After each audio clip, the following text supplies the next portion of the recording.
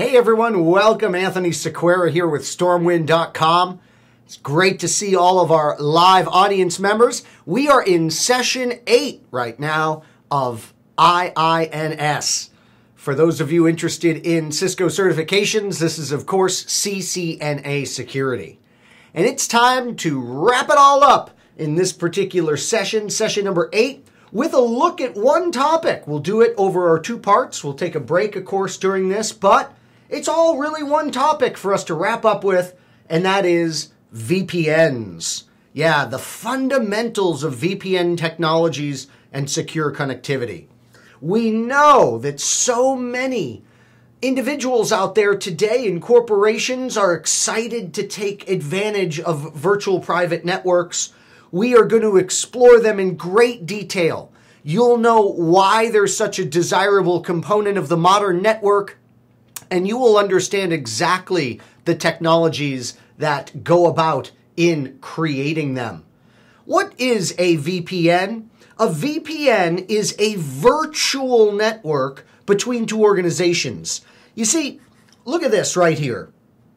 Let me get my marker out here so you can see this.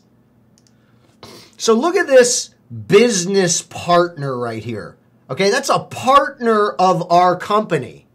And they have a router, and that router is maintaining a connection with our main site. It's represented by this dotted line.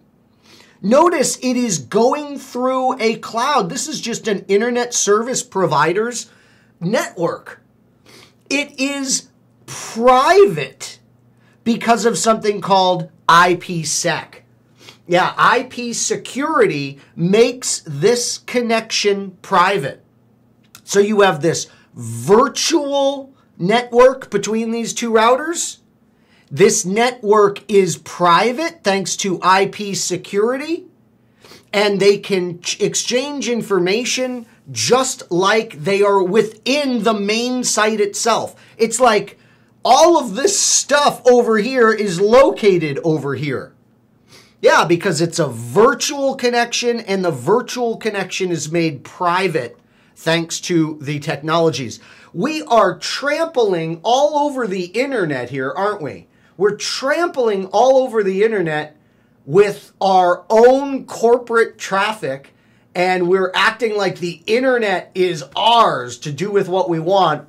And I suppose for that reason, some internet purists would be very upset with virtual private network technologies. Why is this such a great thing? Well, think about it. The first thing that comes to mind is cost. Yeah, we're building this appears to be private network between any of our locations out there in the world, and we're doing it for just the cost of an ISP connection.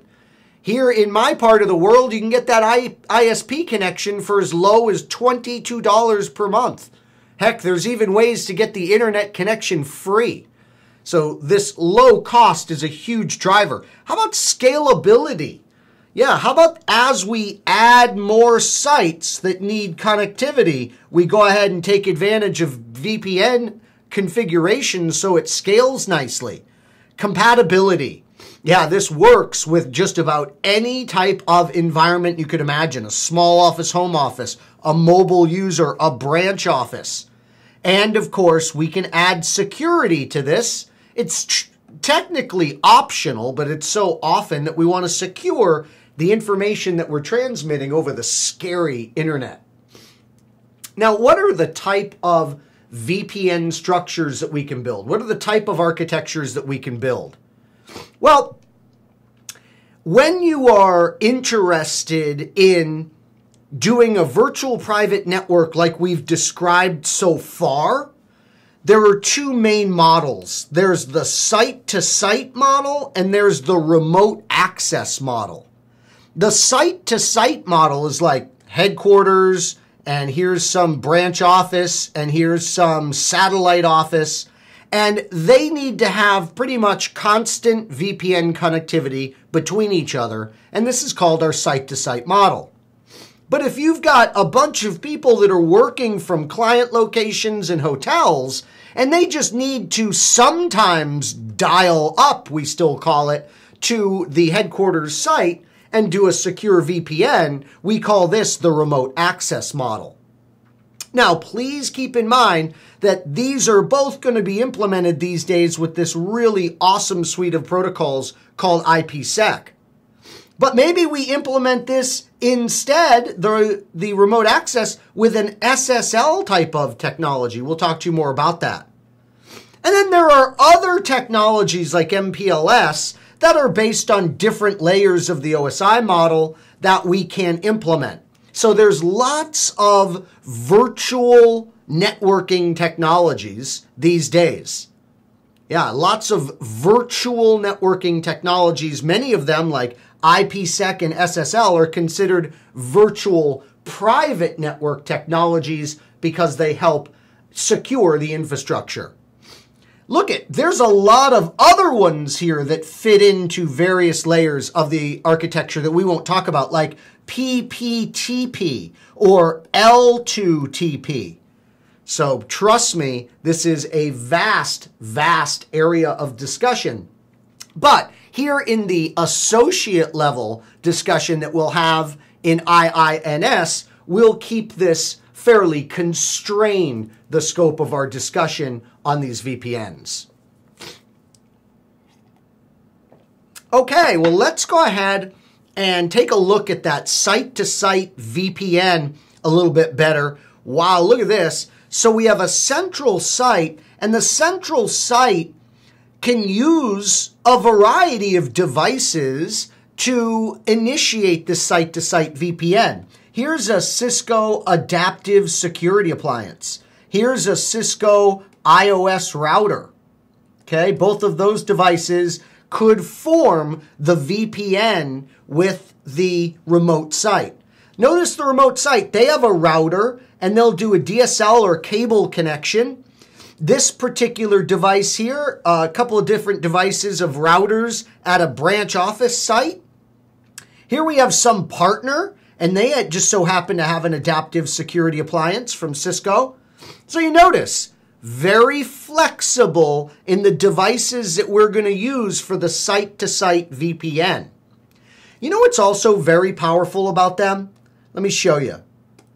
Here's something that's very powerful about these. I'm tired of writing in red. Let's do a different color, shall we? I like blue. All right, so watch what's very powerful. You see this adaptive security appliance right here? This ASA has all of these users behind it. Look at that. A whole building worth of people that need to get to stuff that is over here. They all are able to make that connectivity through the ASA.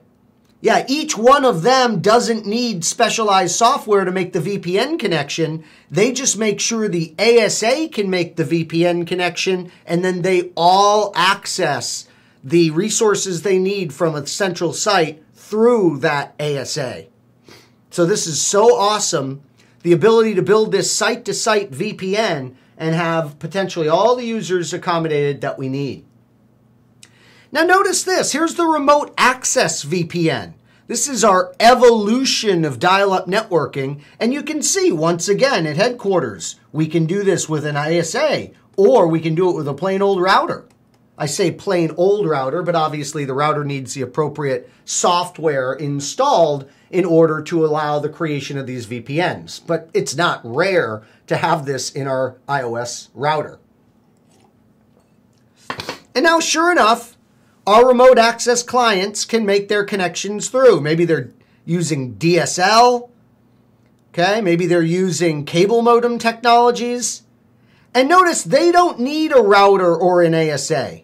Yeah, they're just going to have software called the Cisco AnyConnect client or some other VPN software in order to make the connection whenever they need it. In fact, let's think about it.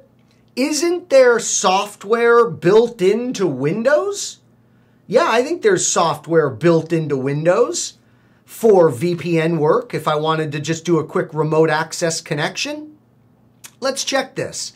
Let me open the, whatever they call it these days, the Network and Sharing Center inside of Windows 7. And let me go and create a new connection or network. And it brings up this wizard. And it says, all right, connect to a workplace.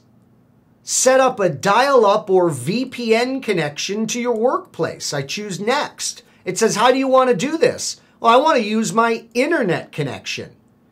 And it says, okay, what is the address we want to connect to? And maybe it's 64, 58, 95, 102. Okay, and then we got some options here we can choose. Then we choose next, and we're going to give the username and password information that our administrator set up for us. So while we can use Cisco's AnyConnect product, keep in mind there's software built right into Windows for making your dial-up VPN connection. Obviously, you need your administrator up at the headquarters to set up what we call the head end of that connection. They need to set up the IP address on the ASA or the router that you're going to connect to. They need to set you up with a username and password to use the VPN and all of that good stuff.